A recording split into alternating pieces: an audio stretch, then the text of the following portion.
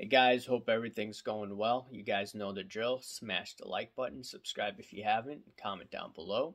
Follow me on Instagram at AIH_sports. Now let's make it to over 100 people that follow me on Instagram. And also on YouTube, I noticed that a lot of people watch, but they don't subscribe. So subscribe to my YouTube channel. In the new year, let's try to get this over 1,000 subscribers. And it's a great growth over the past year. Slow but steady. Alrighty, so let me just fix that camera a little bit. Alright, so this video is going to talk about my worst decisions I made this year and the best decisions that I made this year. Okay, let's look at the mistakes that I made. And it's all about telling you, what I did right and what I did wrong. And the reason why I'm doing this is just transparency.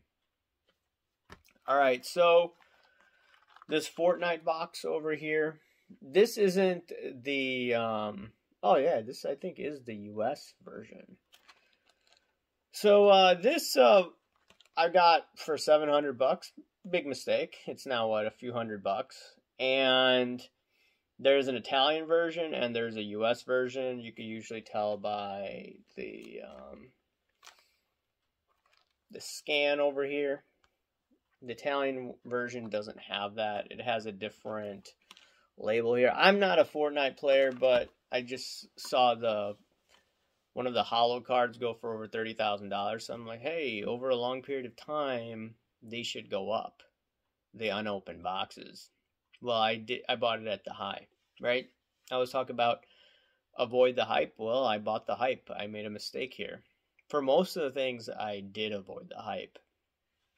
And what I'm going to do, maybe over time, I'm going to look for unopened boxes. And I'm just going to buy some of them to lower my cost basis. Not right now.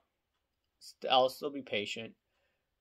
And if people stop buying Fortnite, okay, that's the time. I mean, if you just look at these unopened items over a long period of time, they tend to hold good value.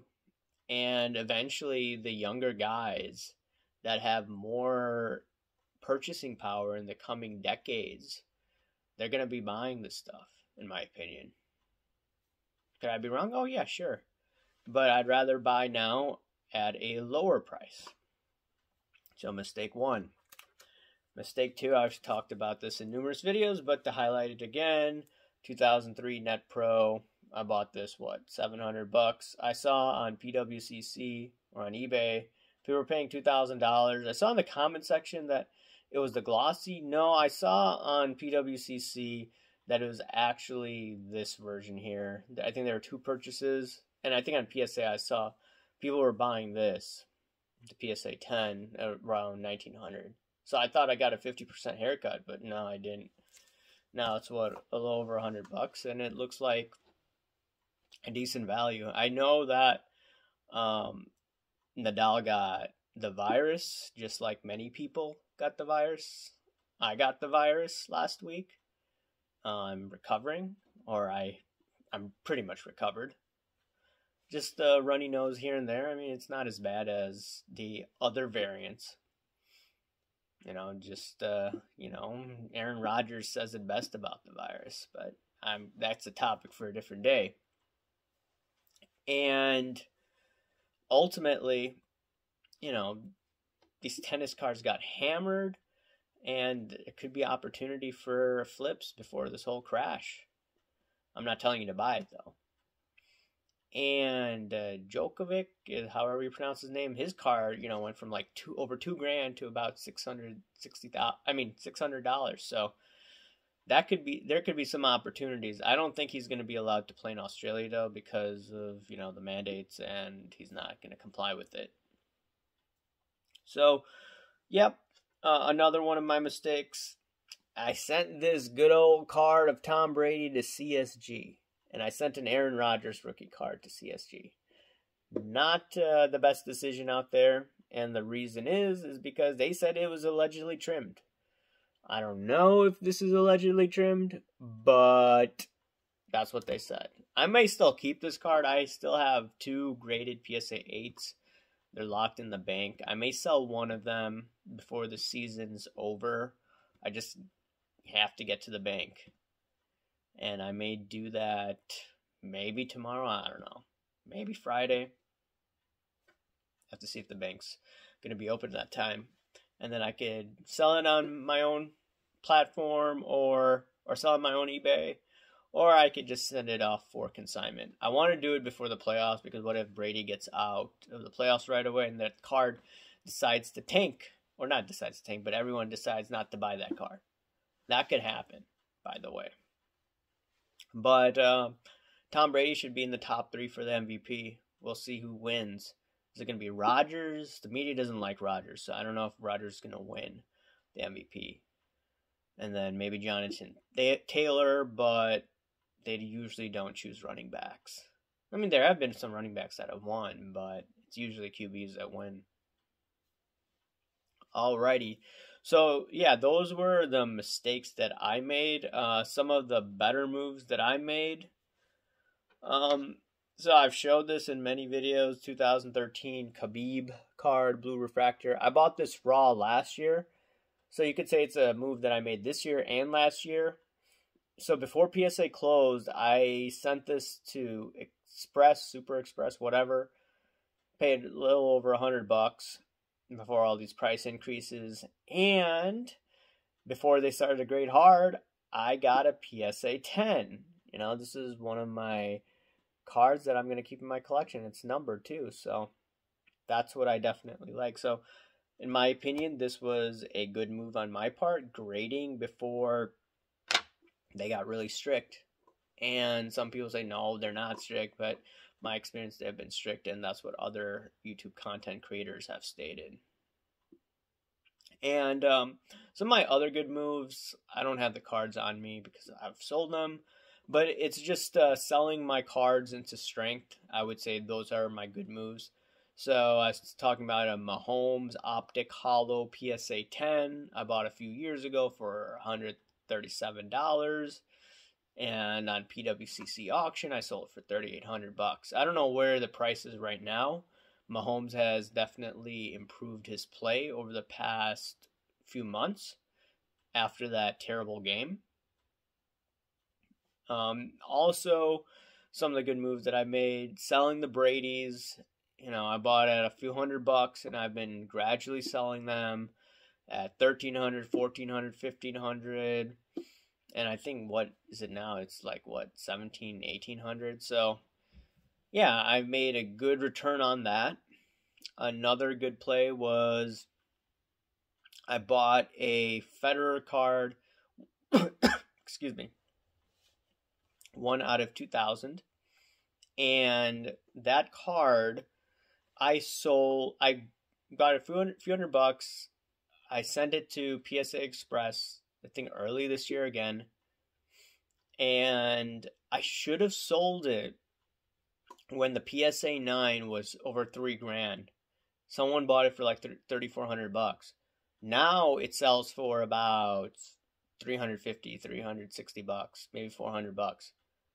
I sold it through Probstein about maybe $1,100. I think after the expenses, maybe $1,000. So I still made money. I still think it's a victory. I spent, all in cost with the grading, buying the card on eBay, like 400 some bucks, sold for over $1,000. So that's a good play on my end. That was when the market was hot and, we were still stuck at home with the lockdowns, and everything started to change once again in February, March of this year. That's when prices slowly but steadily started to go down, and stadiums started to open back up. And I think right around the baseball season, people were spending more money at the games. And then shortly followed basketball, shortly followed NHL, and then later on it was football. so weird that no one went to games last year. Maybe some of the World Series games, I believe.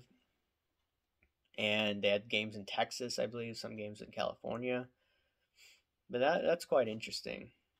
That's a story you could tell your grandkids one day if you're young. And your other nieces and nephews that are really young right now.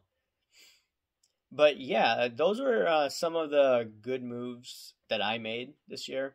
It's just consistently selling at a profit for many of these cards.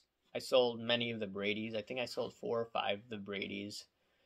I sold a handful of other Tom Brady cards that I bought last year and the year before. Some Aaron Rodgers cards that I bought cheaper. And yes, this year has been, you could say a tale of two cities. It was the best of times, and for the flippers now it's the worst of times. And I definitely capitalized on many times just selling at the high for these GOAT cards that I have. Now, yes, I did make mistakes, and I've highlighted them as well. There are some other cards that I bought earlier this year. I thought Jordan Love would be a little better than what I thought. So the jury's still out there on Jordan Love. He's still, a young guy. It's his second year. You don't know what Aaron Rodgers is going to do next year. But we shall definitely see about that. Will Jordan Love be a backup? There are a lot of rumors that Jordan Love wasn't performing too well in practice. That's what I heard out of McAfee's show, from my memory. But who knows? He's buddies with Aaron Rodgers. But anyways, let me know what were your best moves of this year and what were your worst moves of this year. It's always quite interesting hearing from the people that watch me.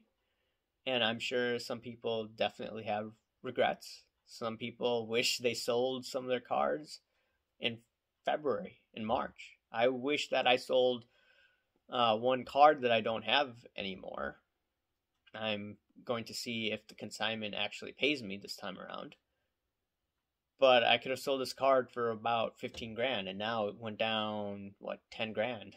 It's crazy how nuts the market has been the past, year. Just imagine in a full-blown crash. So what you saw in February and March of this year, to the upside, you may see something drastic to the downside, and those will be some great opportunities, in my opinion. But we shall see. Anyways, guys, smash the like button, subscribe if you haven't, comment down below, and I'll talk to you later. Thanks, guys. Bye.